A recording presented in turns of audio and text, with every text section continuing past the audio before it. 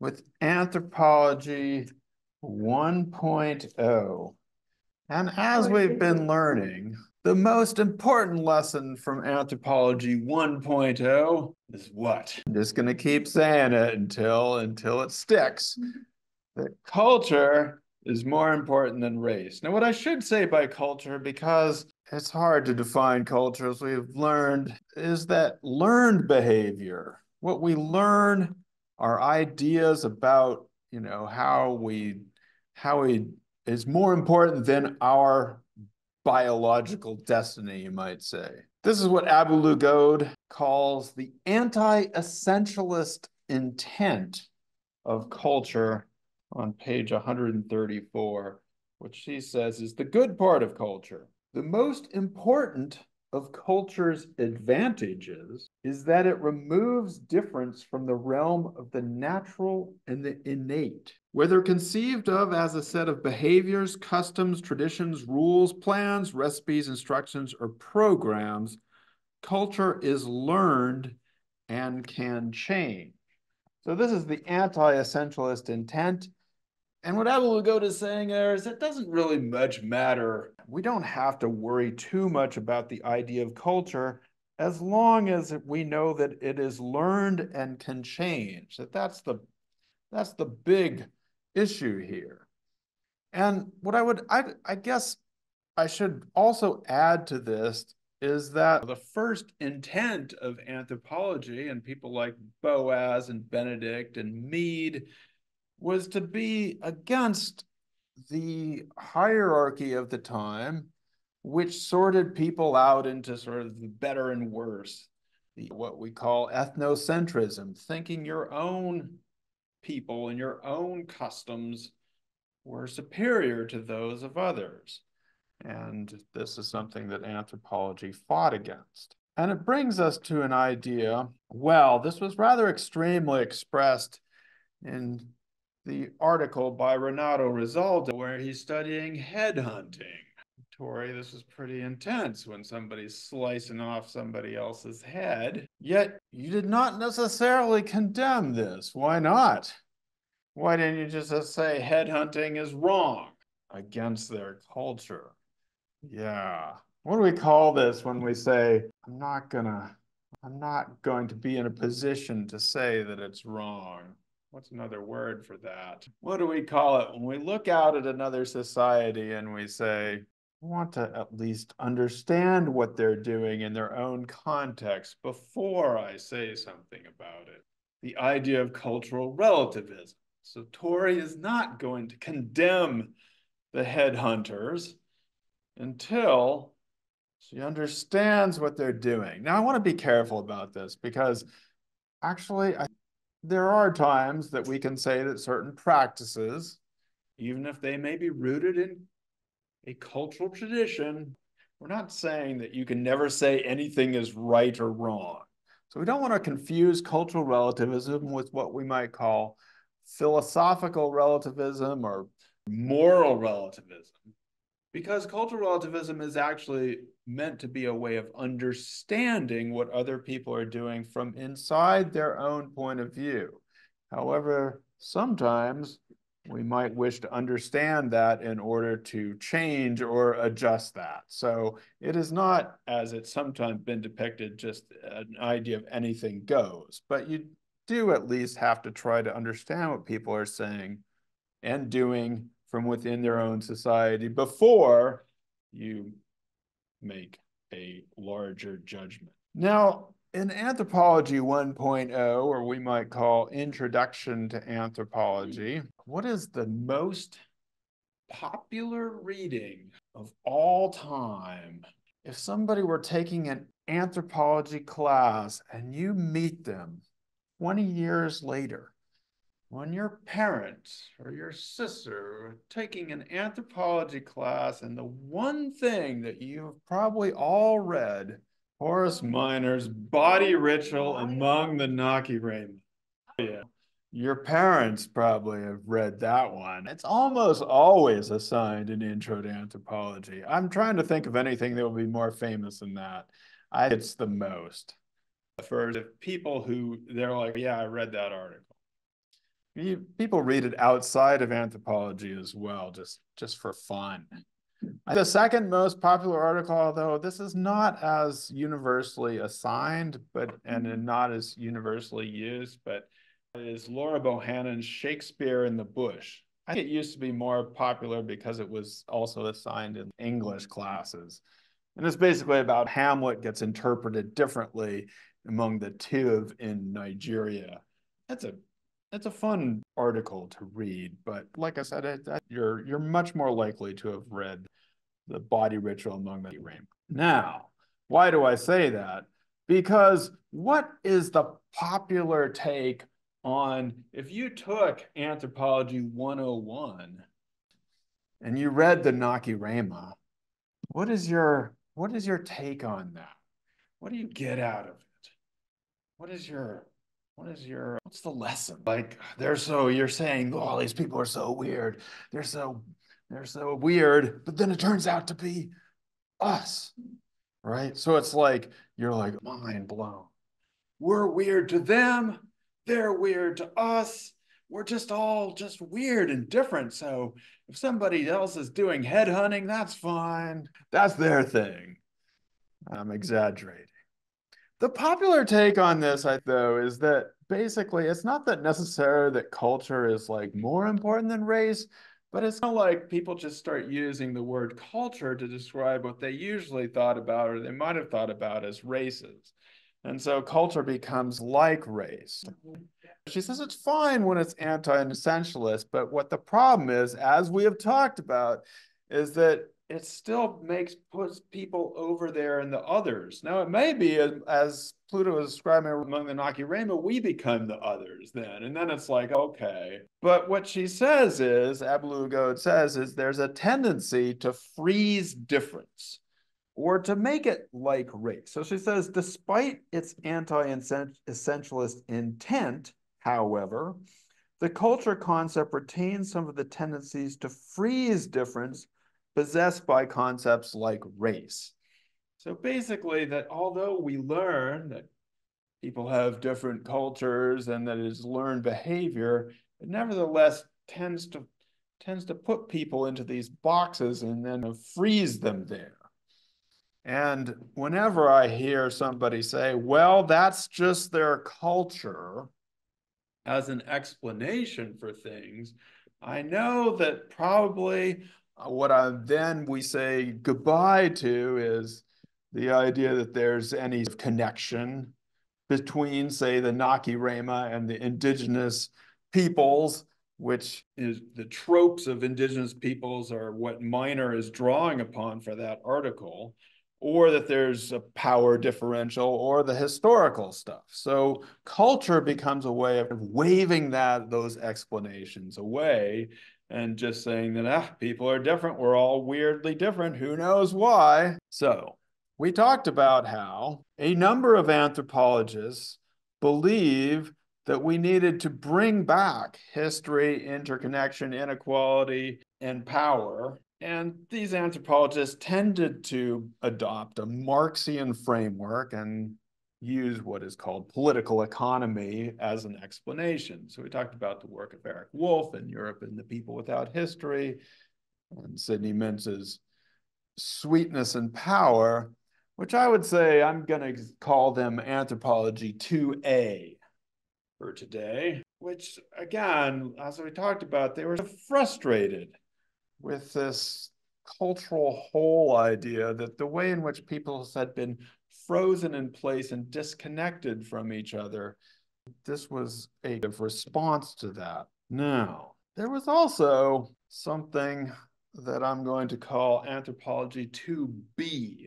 There was a different trajectory in anthropology, which we see in this section, which is called On Writing Cultures. And in Anthropology 2B, there was this huge focus on writing and interpretation. And it is perhaps most associated with the work of Clifford. I would have always said Clifford Geertz, because look at those two E's in there, Clifford Geertz. But one time, actually back when I was an undergraduate, I was able to hear him talk, and he seems to call himself Geertz, but he kind of mumbles a lot through his beard, or he did back then. So I'm not sure what he was saying. He was a better writer than he was a speaker. Geertz's interpretation of cultures would become extremely famous. And for people who were in the social sciences or in history or even maybe in college in general, Clifford Geertz became kind of the most famous anthropologist. He was seen as sort of a literary type who could also write and write well, to the extent that some of us would get frustrated, say in graduate school, if we talked to our historian friends and we would say, hey, have you looked at the anthropological literature on this? And they would say, well, I read some Clifford Geertz, as if that was the be all and end all. And I would say the most famous article or reading within anthropology in the college educated literary set is an article that they give an excerpt here for called the Balinese Cockfight. I thought it was interesting that we have 5 articles to choose from, and you all chose everything except the Balinese Cockfight, which was, like I said, interesting to me because this is, again, the most famous article in anthropology. So first of all, let's deal with Bali. When I say Bali, what do you think of? Yes, Indonesia. Good. Yay. There it is, a little tiny part, a tiny island within the many islands of Indonesia. Why do you think that? Do you think anything else? It's a famous place. Yes. It's one of the most Instagrammable islands in the world, with stunning beaches, emerald jungles, and luxury villas. And the people are also known for being all mystical. So as Geertz described it, they walk around and they're just doing their rituals and they wouldn't even pay attention to him. It was like you were the wind or a cloud, just look through you, at least at the time. So there's Geertz in Bali working on his Instagram feed. What was he doing there? He's doing his field work. They would have cockfights, so those were technically illegal. And so they went to the cockfight, and then when the police came, the Geertzes, they were married then doing field, and they started running from the police, and they ducked into this place, and they pretended to be having tea and talking about culture. And after that, that was like their entree. It was like now they were accepted as and they could do their field work. Now, in Geertz's interpretation of the Balinese cockfight, what he says is that cockfighting becomes symbolic, or it's made to represent both masculinity, but also the status hierarchy of Balinese society. He says that although people have these cockfights, it doesn't really change in anyone's status. No one's status really changes, he says on page 125, but it's like a metaphor, a text that you can read about Balinese society. So what Geertz claims is that the cockfight is a text. It's like something that you can read in order to understand Balinese society. And he makes a larger claim about basically his way of understanding anthropology, the interpretation of cultures. He says the culture of a people is an ensemble of texts, themselves ensembles. So it's like bringing all these texts together, which the anthropologist strains to read over the shoulders of those to whom they properly belong. Well, it's like there people are writing or reading these texts. All right. Texts have a different meaning today. Forgot about that. In the old days, this meant paper book or something, a text, some metaphor. It still works today. The culture of a people is like all their texts together, all their text messages together, with anthropologists straining to read over their shoulders and see what they're texting each other. That's basically what anthropology is all about. And here we are trying to look over it. Societies, like lives, contain their own interpretations. One has only to learn how to gain access to them. So if you can just figure out how to get inside this society, if you can just figure out how to read over their shoulders, you will find that they interpret themselves as a close reading. Now, this came to its fulfillment in a very famous book, which lends its title to this section, Writing Culture, The Poetics and Politics of Ethnography, which was a collected volume from 1986, which, as you can see, has a lot to do with the practice of anthropological writing and poetics. This book, like Clifford Geertz, became very popular with the literary types, the academics, people who like to do what Geertz calls close readings of things. As some people have pointed out, most of the authors in this volume were old white guys who then were rereading or going over the texts of dead white guys. I'm not the only, Abu-Lughod points this out. She says that Clifford himself in the introduction apologizes for the feminist absence. There were maybe one of the 12 or 13 chapters was even written by a woman. So there is an apology for that, but there's also in general, as she notes, an absence of indigenous or native anthropologies, or even anyone from that set. And so in some ways, what this did was to reinstantiate or reinscribe some of the vantage points of anthropology. So on the one hand, it was trying to take us away from that objective perspective and call our attention to the idea of writing. But on the other hand, it seemed to simply, in some ways, circle around the guys. Now, I just want to say here that Geertz's interpretation of the cockfight led to other people looking over.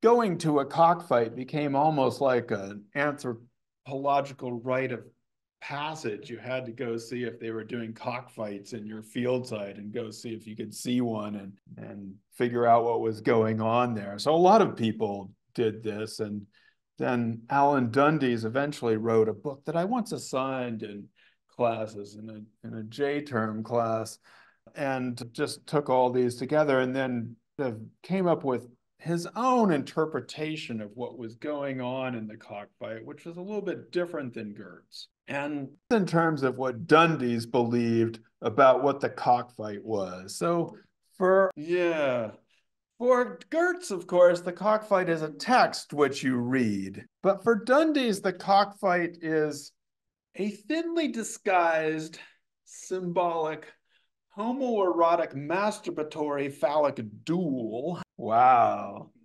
There's some...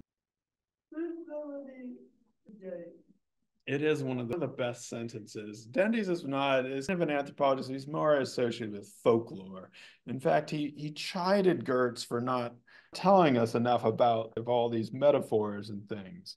So he was going to say that it's a thinly disguised, symbolic, homoerotic, masturbatory, phallic duel, with the winner emasculating the loser through castration or feminization. It's pretty intense. So yeah, he had a different take on this, although it's not unrelated to what Geertz was saying. Now, in some ways, the way that anthropological theory was going at the time, the writing culture set. I think I'm probably going to say some things in this class which I'll get in trouble with, so I'll just start with this one, that anthropological theory of this tradition was itself becoming a thinly disguised, symbolic, homoerotic, masturbatory, phallic duel between guys who were putting their interpretations out there and trying to win the argument. Now, that said, I will also say that the alternative,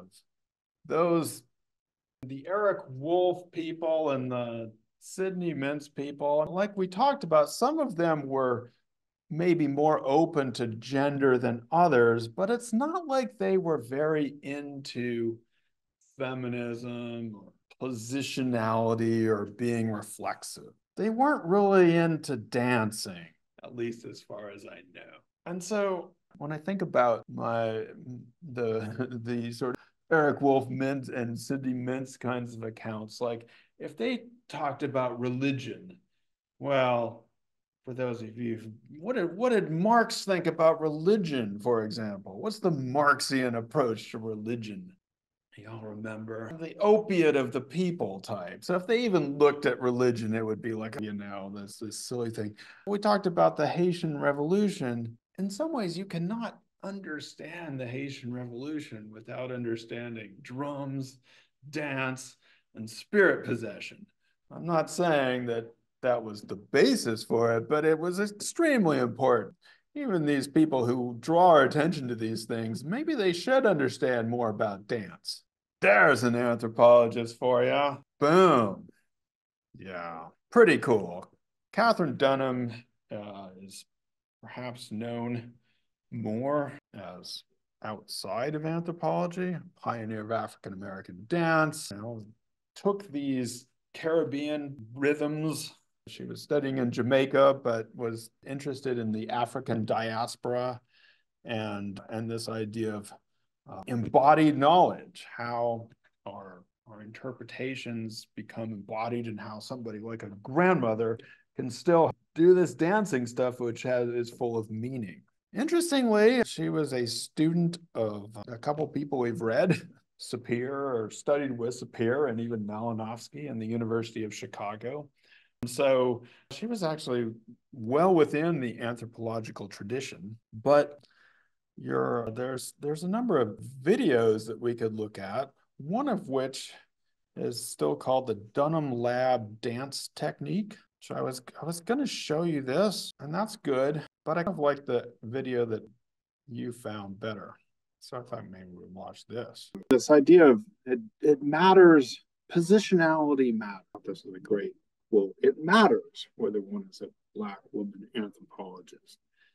And one of the things that you might then realize that other people don't, I think you mentioned, was, that there might be things that white guys experience in the field which are not the same as getting that different perspective. Boswell is very interested in the sensory interpretation of things and the feeling of things. What does it feel like? And so it's a very good, our editors have meant these first and last articles as a pairing. You also found something by Boswell herself, which I thought was what she's doing these days. That was worth thinking about. Rewinding a little bit, I should have asked. If you were studying headhunting in any society, what would you want to know about headhunting? Be the biggest question in your mind about why. Probably. You probably the question of why. What would they be like? Why did you do that? What was their answer? Rage caused by grief. And so they would just say, yeah, rage born of grief. This is the way. That is almost like saying this is the way. Rage born of grief. And if you asked them to follow up, they wouldn't. That would be it. They just be like, no, that's it. There's no follow up. That's the things. Rosaldo was like, nah, that can't be right. He kept looking for like a bigger interpretation, some bigger why than that. He's like, he could not accept that. He could not understand what they were saying. It didn't make sense to him until his wife, who was working as a field worker, Shelley, Zimbalist, Rosaldo, is still read in feminist anthropology, super smart and good field worker, but falls to her death along a mountain trail while doing field work. And he wasn't, Renato Rosaldo wasn't there, but comes up later and has obviously has grief, but starts to feel that the rage. Now, he doesn't go off and do headhunting, but he says that basically, now I get it. Now I understand this thing that they were feeling. I finally get it. And so in this article, which is a pretty famous article in anthropology, he's basically saying that this idea that what you were supposed to do in anthropology was to achieve what is called thick description, multivocality, polysemy, richness, and texture doesn't really do it. And that the idea that we could just read culture as a text is in some ways a false comfort, because it makes you think that all you need to do is go there and talk to people, and that you'll then figure it all out. It's probably a little bit exaggerated to say that this is like, Geertz, that doesn't make any sense.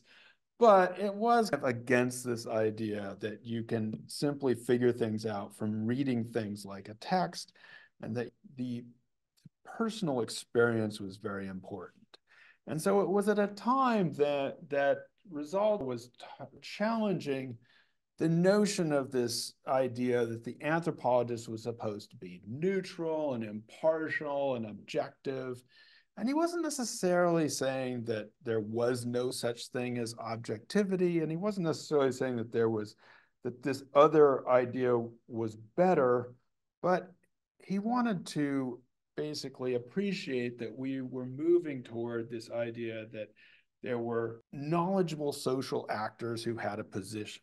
And so that when you did anthropology, when you were actually doing this ethnography, what you were was not trying to be objective or above or outside, but to recognize that you yourself had a subject position, and that you were also talking to and working with people who were themselves had a subject position. And so from pretty early on in anthropology, was written in 1989, it's not, the important part isn't to be this idea of objectivity or neutrality, it's to be able to have this positioned experience, and that is important both for the anthropologist and the people that you're talking to.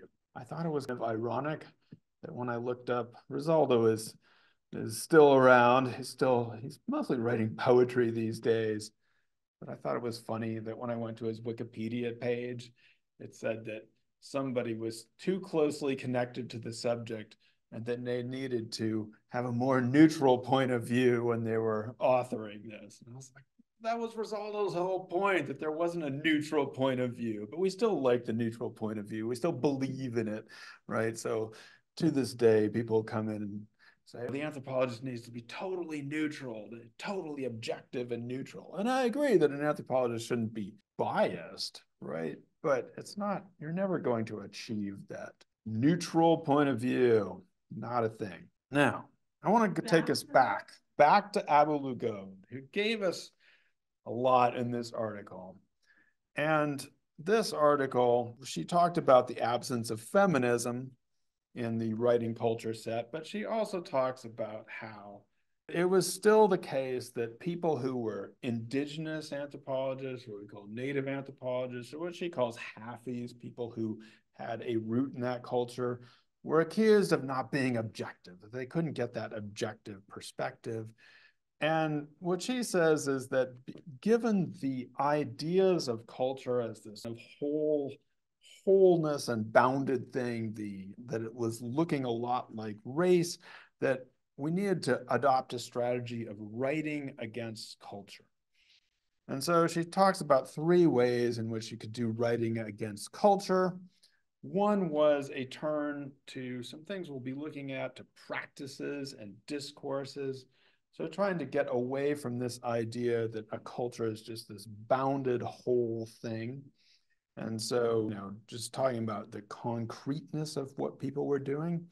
She also talks about needing to emphasize connections, and she cites some pretty approvingly the work of Eric Wolf here, and talking about power dimensions in history and in the present. She could have also cited her mother, Janet Abu-Lughod, who was a pretty famous historian and sociologist who wrote a book called, her most famous book was called Before European Hegemony, The World System 1250 to 1350, which talks about, again, these interconnections that existed outside and before the colonial encounter. She also wanted us to do ethnographies of the particular. And so what she was trying to get away from is this idea that Geertz and others had that you could describe the Balinese, or even the Nakirema, or the Americans, or the so-and-so, as if you were capturing the totality of their culture. She did this herself, I think, quite well in a book called Writing Women's Worlds, Bedouin Stories. And she collected stories that weren't all tidy and wrapped up and interpretable. Some of them were, and she has some of these at the end of her article here. And so showing us kind of the multiple dimensions of culture. Abu-Lughod also wrote an article that I have often used to assign. It was written in 2002 called Do Muslim Women Really Need Saving? And this became one of her most well-known and popular article. And at the time, this was right after 2000 and the events of September 11th. And at the time, people were justifying the invasion and intervention in Afghanistan by the idea that we needed to save these Muslim women. And Abu-Lughod was doing an interesting take here, which was to say that on the one hand, it was not true that people needed saving, but she was also trying to question this idea that you could simply step back from everything and just say anything goes, that's the way they are, we'll never be able to do anything about it. She wanted to really impress upon people that we were historically interconnected and that actually there was a reason to participate in that world, but for the cause of the right of living without war. She then followed up with a 2013 book about that had a similar title that have expanded on this argument and has in some ways come back into the mainstream, not the mainstream, but obviously today these issues are with us. And I found this article that she wrote in December of 2023 on a feminism that embraces humanity. Abu-Lughod herself, her father was a prominent Palestinian and then Palestinian American scholar. Her mother, as I mentioned, Janet Abu-Lughod, was also a prominent scholar, Jewish heritage. So interesting connections there. I thought that this quote from Abu-Lughod was from December of 2023 was fairly important to put out there. Abu-Lughod writes that I have been truly moved over these last 2 months by the visible leadership of feminists, women, and the LGBTQ plus community in their calls for ceasefire and their charges of genocidal violence. At marches and rallies and actions around the country, I see how they have learned to shout through bullhorns, determined to keep attention focused on what we are all seeing with our own eyes. They are naming the existential conditions under which Palestinians have been forced to live and die, whether under bombardment or scattered, expelled, and dispossessed. They insist that history did not begin on 7th October, 2023. My grandmother, my father, my uncles and aunts, and some of my oldest cousins were forced into exile. My friends and colleagues who stayed, whether in 1948 Palestine or internally displaced in the West Bank or Gaza, have been subjected to the harsh rule of the Zionist project of the Israeli security state. The students and activists have refused to be silenced, and I consider this the kind of feminism I want to stand with and the kind of feminism that Nadera Kevorkian, written about earlier, models for us, a feminism that embraces humanity. So as we've talked about, what can anthropological theory do for the 21st century? We've seen a few examples in this, and Abu-Lughod is still out there and trying. So this leads us to what I am going to call Anthropology 3.0. I said Abu-Lughod, the reason I began with Abu-Lughod and end with Abu-Lughod is in some ways, I see her as a way in which we transition into a number of authors who I have combined these two different approaches, what we might call Anthropology 2A and 2B, or I call it Anthropology 2A and 2B.